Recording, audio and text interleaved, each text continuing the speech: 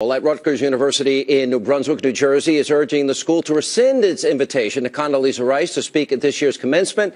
Now, Rutgers is awarding an honorary Doctor of Law degree to the former Secretary of State and paying her $35,000 to speak. Now, our own Ainsley Earhart visited the campus and tracked down some of the 200 professors who are now protesting, and here's why they say they object.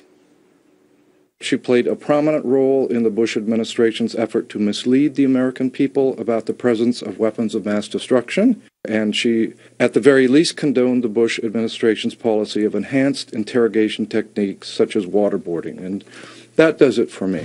Picking a commencement speaker is honoring the speaker and also offering a role model to students, and I think we could make better choices than to pick Condi Rice. Commencement is a place where students should be happy and joyful and proud of their achievements and not be distracted by political controversies. It's not about Republicans and Democrats. No, not at all. I have very good Republican friends, and some of them are members of the Tea Party. That's not the issue. It's for me the morality of what was done during a war.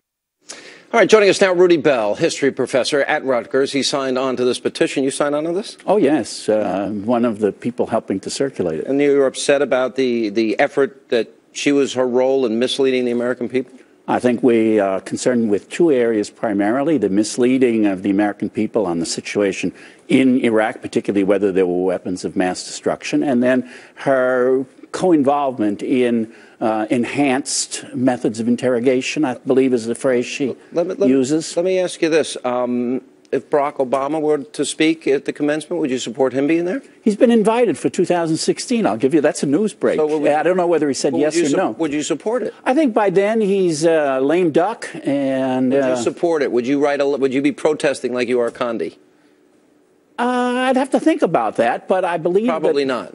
I don't agree with that. I would support Governor Christie speaking. Let me give you an effort to mislead the American people. Did Barack Obama mislead the American people when he said if you like your plan, you can keep your plan? And 7 million that's not why I would pick Obama. The reason that I'm asking, did he mislead the American people? Because this is the standard. This is what you say. The effort to mislead the American people is, if that is the standard, did the President Obama mislead the American people when he said if you like your doctor, you can keep your doctor, like your plan, you can keep your plan? The reason for inviting Obama would be because of his office. It's the same as Governor Christie. I would have no objection to inviting his office, President of the United States. A black Secretary of State? She has no office. She's a professor at Stanford. Excuse me, but a prominent role in our country's history, in a prominent position, you may disagree. Isn't a college campus, shouldn't that be the area where we have the most free speech? She's absolutely welcome to come. I think $35,000 would be a little high. We normally pay about the most $2,000. Frankly, you got her cheap.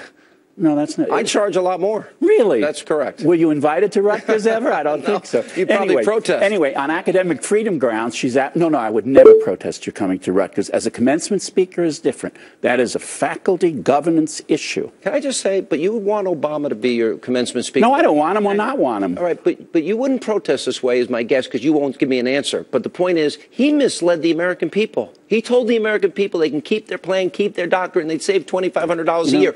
My question, why don't you apply the same standard to him? I'm a historian. I wait 100 or 200 years to make judgments. I am not ready. I am not ready to make a judgment about Obama's. Oh, you're wimping out. Not at all. You're wimping out. I'm perfectly happy to tell you that you don't believe in academic freedom, freedom of speech. I totally believe in freedom of speech. Oh, then why are you trying to silence somebody you just don't like? Not trying to silence her at all. She's entirely welcome to come as anything but commencement speaker. You should be thankful to God you got somebody as qualified as her, and I bet you're not going to get qualified people if you keep acting this way. But good to see you. Okay. Coming up next, she knows the thing.